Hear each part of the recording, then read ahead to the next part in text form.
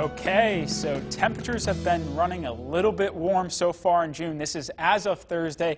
We are running about 5 temperatures above average in terms of average temperature. Precipitation, we're down for the first half of June.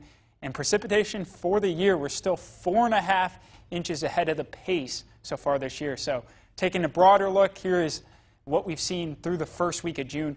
This ridge has been building throughout the country, which has been giving us these above average temperatures throughout the Midwest, including our region.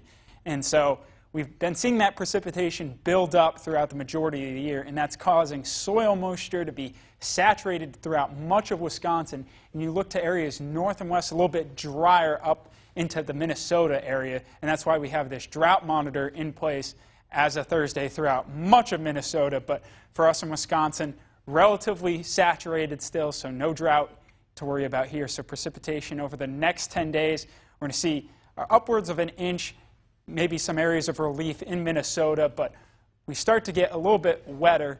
And as we look on the Climate Prediction Center 8 to 14-day outlook, we'll see a little bit above normal precipitation for us in Wisconsin and throughout much of the Midwest, below normal for areas south.